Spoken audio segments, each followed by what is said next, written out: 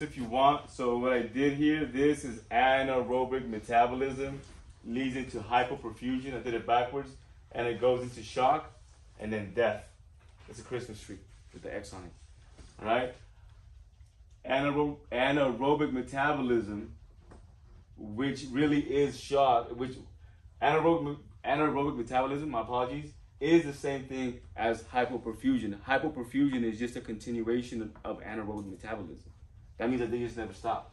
So if it never stopped, it becomes hypoperfusion because it never stopped. It just continued. And because it never stopped, it got worse. So it morphed into something different, hypoperfusion. And if this doesn't, what is this? What is hypoperfusion really? It's the oxygen going round and round the body, but too slow, right? And because of that, so if that continues, if blood continues to go too slow around the body, why is that a bad thing? Where does that blood carry again? Oxygen. Oxygen. So we're not feeding the cells. The cells make the tissue. If the cells start dying, that means the tissue dies, right? If the tissues die, that means the organs die. If the organs die, the you dies.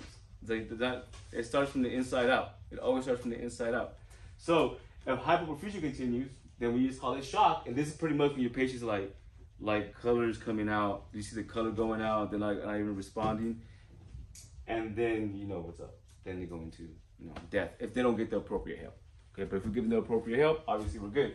But what I want you to do right now is I want you to draw a pyramid or something like this, shock, and write shock in the very top. Okay? So I want you to write something like this. So going to the side, write shock in the very top, or do a pyramid. And then I want you to do, under the pyramid, make 4 labels. On the very end, I want you to put cardiogenic. Then draw a line somewhere between the tip of your pyramid and the edge. Draw a line like this, put hypovolemic. Then over here on this side, 2 other ones, obstructive shock. And then at the very end, put neurogenic.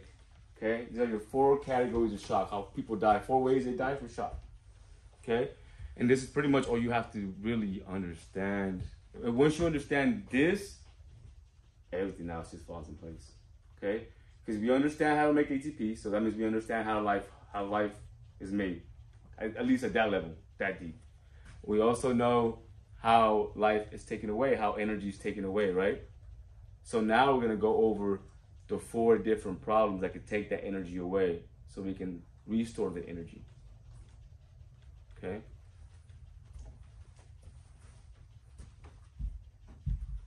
And after that, give you guys some time. We went over sample history and vital signs. Oh, we left off of vital signs, huh? Okay. So we'll actually do that. We'll do vital signs. All right, so let me backtrack. Start from this side. Jazz, what is hypoperfusion in your own words? Just tell me, even if you gotta read it, just tell me how you would tell your kid, brother, or sister. Doesn't it mean like it just makes it go slow, like the blood is going around slower and slower, right? Yeah. Good.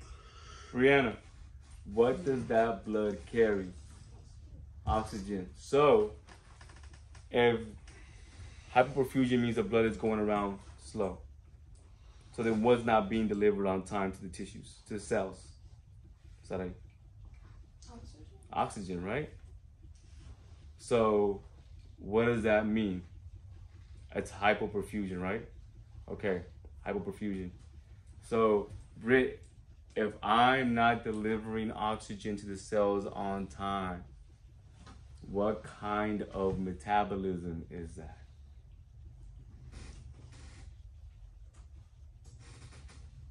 Is it? I'll give you options. Is it aerobic or anaerobic metabolism? If I'm doing it without oxygen, if I'm making ATP without oxygen. Give her a hand. Help her out. Anaerobic. Good. So hypoperfusion means the blood is going by slow. Blood carries oxygen. So if I'm going slow, the blood's going slow, I'm not delivering the oxygen on time to the cells, which shifts my cells from making ATP with oxygen, aerobic, into anaerobic without the oxygen, right? Cool. So hypoperfusion actually creates anaerobic. To me, it's the same thing. So the continuation of the continuation of hypoperfusion, which created the anaerobic metabolism, is now called what if we let that go when the patient does not get any help. This is the main topic of this conversation. Shock. Shock. Good. And then Anthony, if shock continues and nobody gives this patient help, what's ultimately going to happen to the patient? Death. That's death. Good. Okay, so there's 4 ways that can happen. Well, we just talked about this entire process. There's 4 ways that can happen. Ultimately, I want you to write shock. Shock is death. I want you to remember this. Shock is shock is shock is shock. All shock means is that this equation is not happening. That's all shock means. All shock means is that oxygen and glucose are not meeting to make ATP on time. And there's 4 ways that can happen. The first one, that shock just means ATP isn't made or enough of it because glucose and O2 aren't meeting. Cardiogenic. Card E or card O, heart. So if it's cardiogenic shock, what do you think the problem is? What is preventing the oxygen from flowing to the tissue? Something in the heart.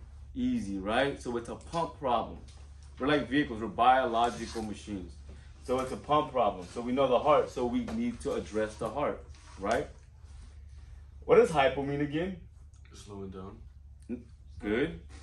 Somebody else, volume. If you see volume, if I say volume, what do you think? If I were to say volume, it's volume. Or anybody, volume? Blood. The amount or something. Blood, amount, right? So fluid. What carries the oxygen? We have to know what we're talking about. We're talking about shock. The only things involved with shock are the blood that carry that, the vessels where the blood flows through, the pump that pumps that fluid to get that oxygen to where it has to go. That's pretty much it, the fluid itself. So this right here in cardiogenic shock, this really, it's a pump problem.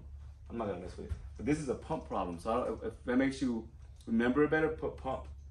If I hear hypovolemic, low volemic volume, low blood. That means that for some reason, either someone's bleeding externally, so they lost blood, and now that red blood cells that are on the ground are supposed to carry the oxygen. Well, guess what? Now we don't have the vehicles or Ubers to carry the oxygen. So now shock is being created because the patient might be breathing good, but guess what? There's not enough blood in the system to carry that oxygen. So now it's a volume problem. It's a fluid problem.